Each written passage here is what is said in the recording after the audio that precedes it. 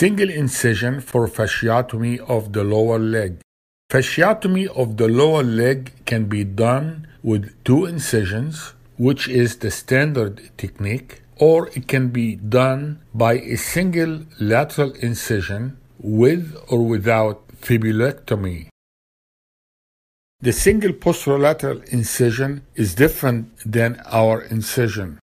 Here the incision is made just posterior to the fibula along the lateral border of the gastrocnemius.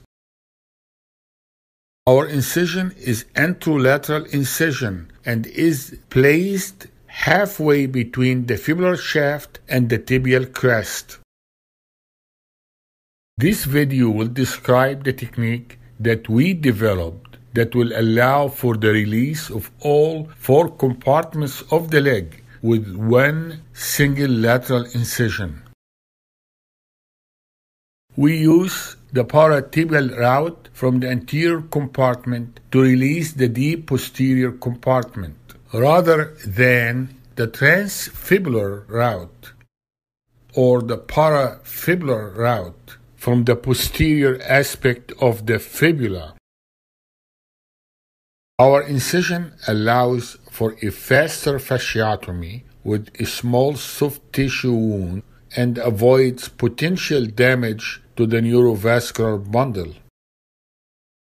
The fasciotomy also can be done at bedside if the patient is sick or if the situation is urgent or if there is no operating room available for the patient.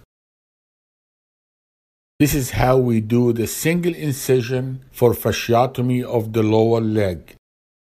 The initial skin incision is made halfway between the tibia and the fibula. Release the anterior compartment and the lateral compartment.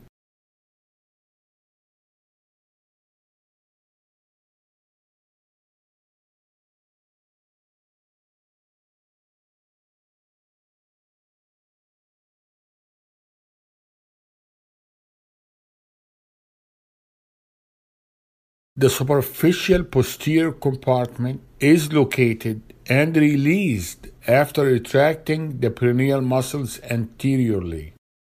A Cobb or a retractor may be used for this purpose. The deep posterior compartment is released by retracting the tibialis anterior muscle laterally from the tibia, then incising the interosseous membrane. When you feel the posterior aspect of the tibia, that means that the posterior compartment is released and entered. Thank you very much. I hope that was helpful.